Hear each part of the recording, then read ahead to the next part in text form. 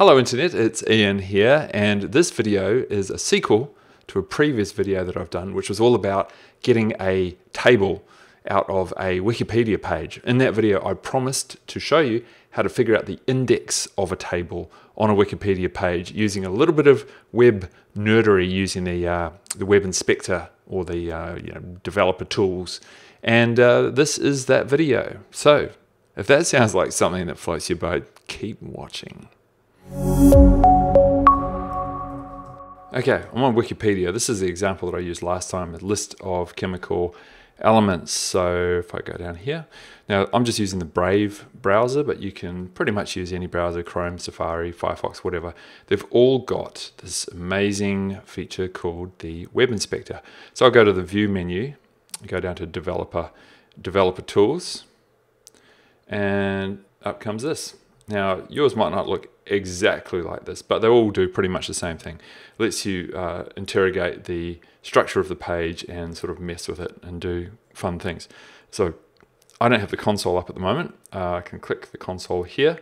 With this console, I can type in commands and ask the web page about what's going on. What's going on, web page?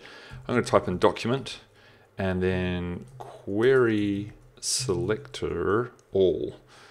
That means I want to type in a selector and have the web page tell me what the answer is or what the solution is to that selector. What set, what elements match it. In this instance, it's super simple. It's just table. So as you can see, we have document.querySelectorAll, and the capitalization is important. And then bracket, quote, table, quote, closing bracket. It's already given me a preview of what that matches. There are 25 elements. When I press return, it gives me a list of all of those. You can see there's a triangle there. If I flip that open, I can see the individual elements. And if you hover over them with your mouse, you can see over on the web page itself, there are little kind of updating as it highlights each one in turn. And eventually I get to this one, and it highlights the table that we're interested in. Its index is 12, but we need to add 1 to that because JavaScript starts indexing at 0. So when we plug that into Google Sheets, we need to tell it that we want table 13, not 12. Just a little quirk to be aware of. So now that we know it is table 12, we want the URL of this page as well. I've already typed it in here.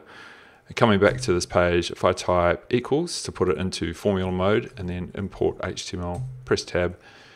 For the URL, I can just refer to A1 because I've already put that in. We're interested in the table on that page, and we said it was number 13. I don't even need to close the parenthesis because Google Sheets is smart enough to know that I would like to close it anyway. Press return, and it goes away, asks Wikipedia for that element on that page, and puts it in. Then I can just go ahead and select one column if I like. Now I've also set up for another demo. In this instance, we have a list of New Zealand films, which is also on Wikipedia. We were interested in, say, films from let's go for the 1970s. All right, 1970s films from New Zealand, and similar kind of thing. So I'm going to go over to the console here. I will clear the console by clicking this little button here or typing Command K or Control L. Just click that one, and similar kind of thing. I'll type in document and hit a tab so that it finishes that word for me. Query, and then I can use up and down to get to querySelectorAll. Tab, and again I'm interested in the table element. Press return, and I'll flip that open.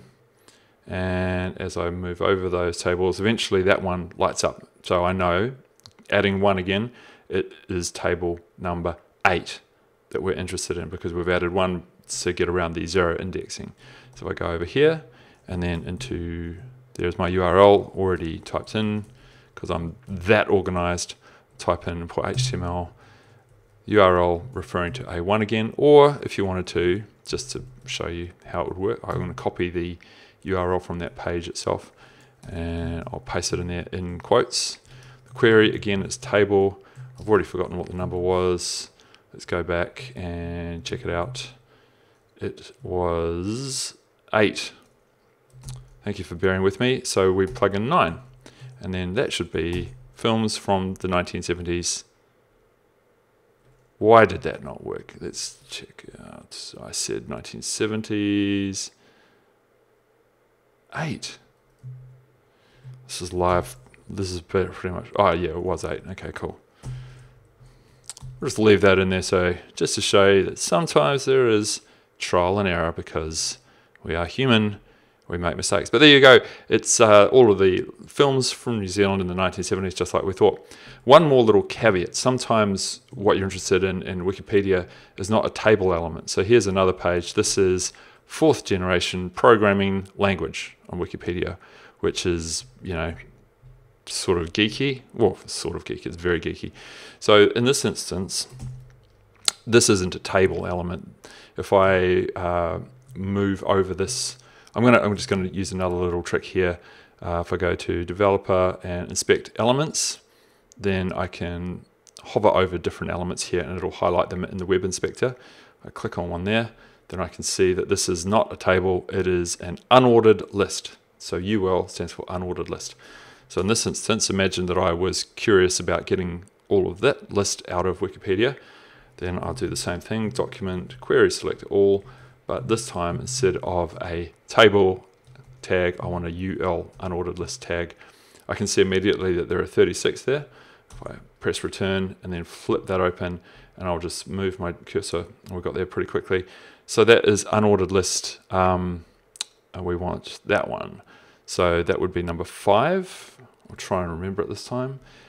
Go in here, and this time go import HTML A1, because I've already typed in the URL up there, and instead of a table I want a list, and it was number 5. So if all goes well, there we go, accelerator, etc., and just make sure that's the same thing. There you go. So there's a way to get the list, and of course you might think it's pretty easy to just copy and paste it from that page, but then it's then that data is frozen in time, if you like, whereas if you do it like this, then it will query the page and presumably be up to date every time you load your Google spreadsheet. I hope that makes sense. I know that was maybe a little esoteric, but it does show off a use of the web inspector, and hopefully it will prove useful to someone out there. Thank you for watching, and see you next time.